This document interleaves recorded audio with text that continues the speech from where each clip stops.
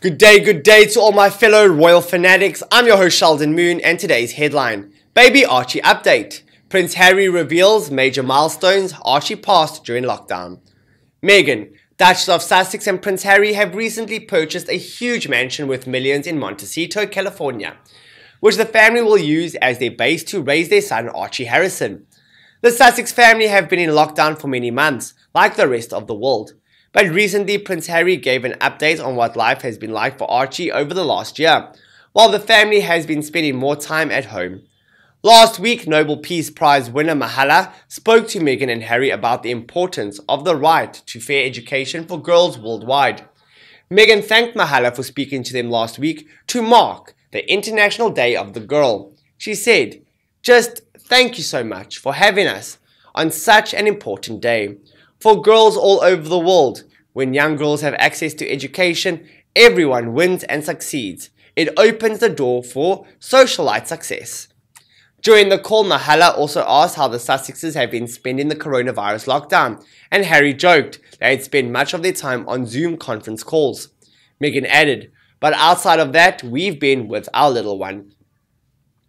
Adorably, Harry touched on how both he and Meghan have been present to witness some of Archie's first milestones, revealing how his son is now walking and even running. He said, "We were both there for his first steps, his first run, his first fall, his first everything."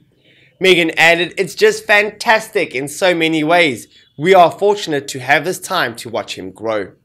In the absence of COVID, we would be traveling and working more externally, and we'd have missed a lot of those moments. Harry added, "These are really special moments, but we have been working really hard." Since Archie was born in May 2019, Harry and Meghan have kept their son out of the royal spotlight. Archie joined his parents for their royal tour of South Africa last year, just before the couple announced their decision to step back from their senior royal roles. Archie appeared once with his parents during the tour to meet Archbishop Desmond Tutu and his wife Leah. The Sussex family then kept a low public profile for many months during the pandemic. So, royal fans were delighted when Archie made an appearance on social media early this year with his mum, Meghan Markle. Yeah, they all want to see little Archie, don't they? Me too, actually.